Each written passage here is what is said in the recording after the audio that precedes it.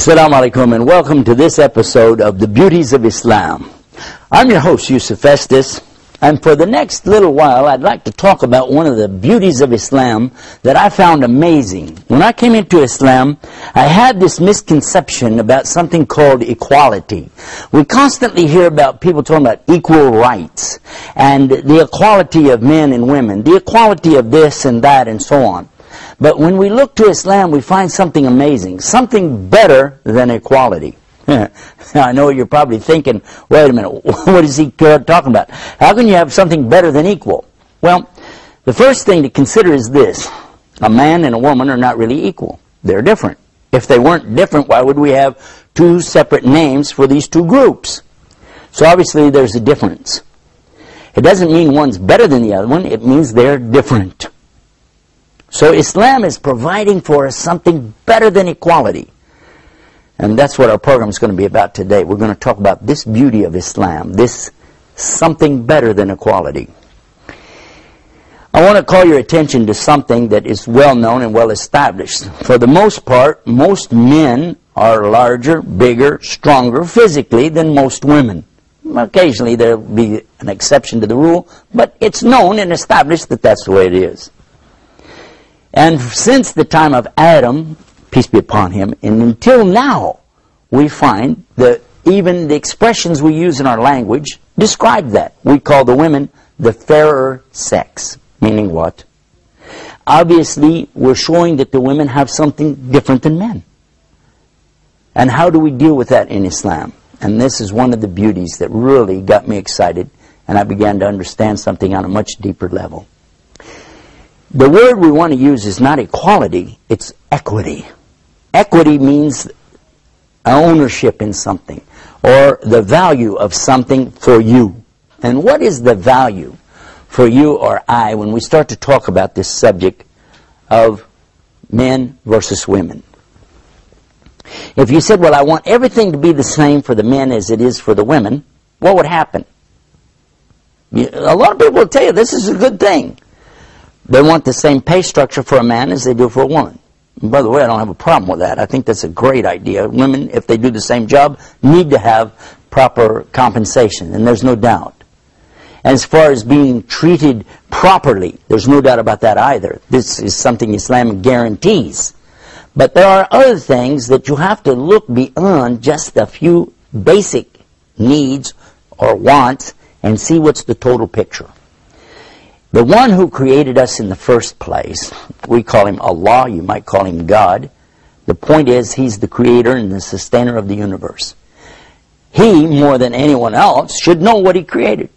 And he should be the one responsible to tell us how to deal with his creation. We find, even in the remnants of what still exists from the old scriptures and manuscripts, reference to this subject. Unfortunately, we don't have the originals for those anymore, so occasionally people have got their own little hands in there, and you can't exactly say this is from God and this is from man. What's inspired by God, what's inspired by man, and what's the inspired word of God to man, etc., etc.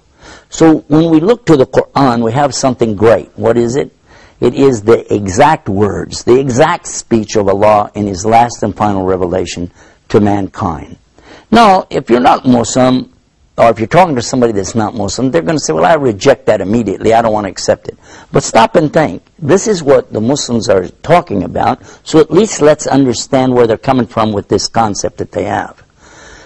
According to the Muslims, and according to Muhammad, peace be upon him, the speech from Allah is exactly today as it was when it first came to him in the beginning.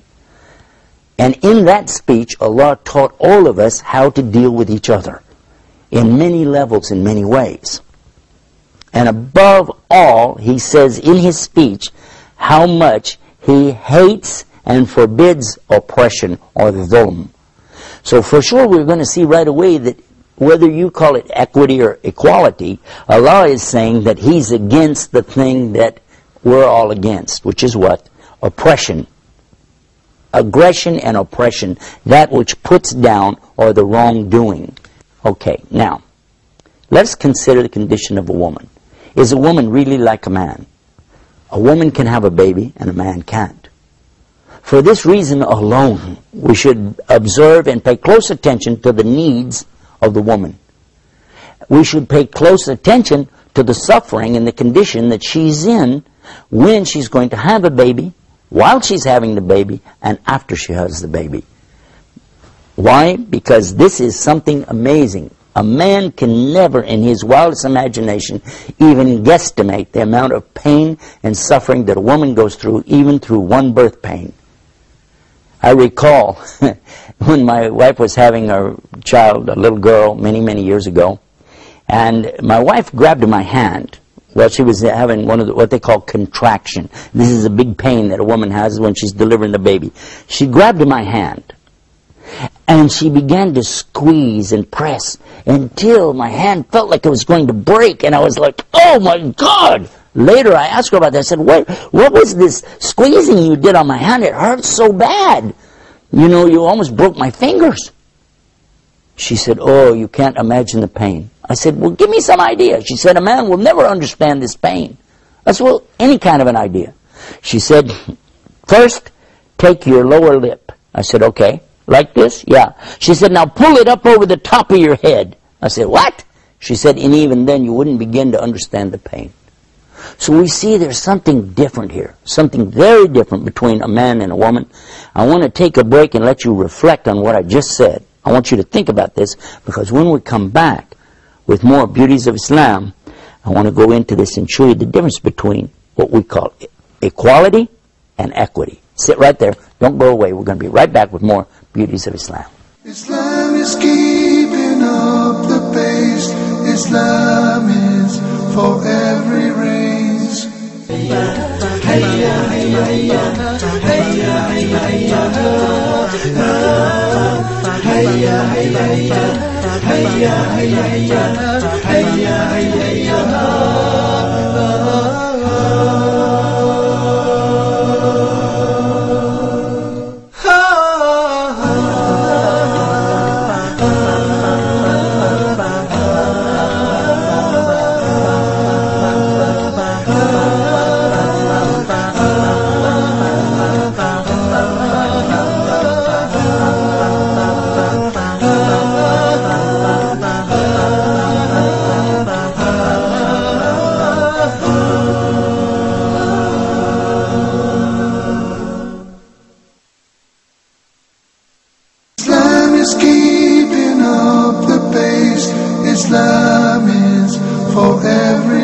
We're back. You're watching our program called Beauties of Islam.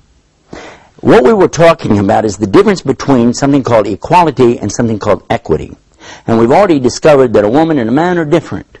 Now, anybody that studied biology knows that. But a funny thing happened one time. I was in India, and a doctor came to me, and he said, I'm not a Muslim, and I like a lot of the things that I've read about Islam, especially when he talks about the miracles found in the Quran and the science that's there in Islam. 1400 years ago, people couldn't have known those things. Many things. The idea that God is one. And he's very sold on Islam. He said, except one thing. I said, what is that? He said, the way that Islam is treating a woman different than a man. I said, you're a doctor? He said, yes. I said, PhD or medical? He said, no, I'm a medical doctor. I said, and you don't know the difference between a man and a woman? And he started laughing, and we were kidding around, you know. And I said, no, seriously, there's a difference between men and women. He said, absolutely. I said, and do you prescribe exactly the same treatment or medication for a patient that's a woman and a man? He said, well, in some cases you can, but not in all cases, because, and he started to explain why. I said, hold on. That's my point exactly. In some cases, you can see easily that the man and the woman are on equal footing. But in other cases, they're not. And this is when you have to go to what we call equity. Meaning to give what's properly due for the individual or the group, which is not the same as for the other individuals or group. Let me explain.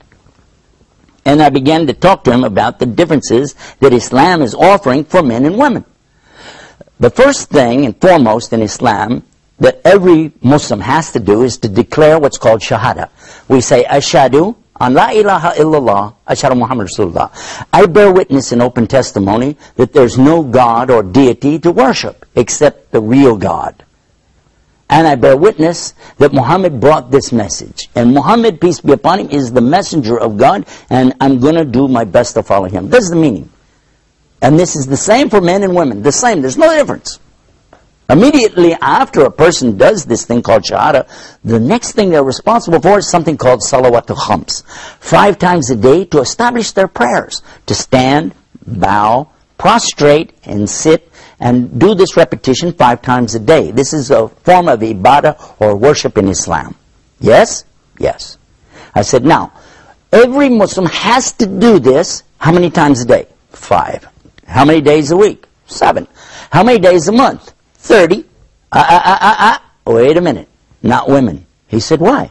I said, during her monthly cycle, her menstruation cycle, which could be 7, 8, or 10 days, how many days it is, she's forbidden to do her salah or worship at that time. Why? Well, because Allah has ordered it so. He does not want her to do that. Do you imagine that a woman is in pain and suffering? So Allah doesn't want her distracted in the salah like this, and He allows her just to keep Allah in her mind by doing what's called dhikr, remembering Allah, reciting Quran to herself, but she doesn't do the salah, and she doesn't make it up. He said, oh, I didn't think of that. I said, wait a minute. There's a lot of things you and I won't think about because we didn't create human beings. He said, you're right. I said, okay, next. The next thing after the salah is called zakah. Zakah is to pay something on your wealth. How much wealth you hold in a year's time, and then at the end of the year, whatever you didn't use, you pay a tax on that, like 2.5% to the poor and the needy. It's the same for the men as it is for the women, and there's no difference. He said, okay, that makes sense. I said, but then the next one is called Ramadan. Psalm Ramadan, this is fasting. Now, again, all 30 days of the month of Ramadan, a man and a woman are not supposed to eat or drink or have intimate relations, except for the woman. In this case, the woman is excused from those same days again. So if she has 6, 7, 8, or 10 days, whatever it is that she's in her cycle, she just marks her calendar for those days, and then she can make up the fasting. Although she doesn't have to do the salah, that she didn't make that up. But she can make up the fasting at days of the year which are more convenient and easier. And by the way, can you imagine in the hottest time of the year, she's getting time off, and then in the winter months she could choose, I'll take those easy days. And then we come to the one called Hajj. And Hajj, again, there's a difference between men and women. A man must make Hajj or pilgrimage once in his life when Allah makes a way for him to go. But the woman, she doesn't have to do this unless she has a man to go along with her to protect her and help her. Even if she didn't get to do Hajj, Allah could give her the reward for it. Because why? Because Allah is giving something better than equality. He's giving equity. The woman and the man are different. And Allah knows what He created. And He made this way of life, Deen of Islam, for what He created. And that's one of the beauties of Islam. Until next time, peace. Assalamu alaikum wa rahmatullah. Islam is peace. Islam.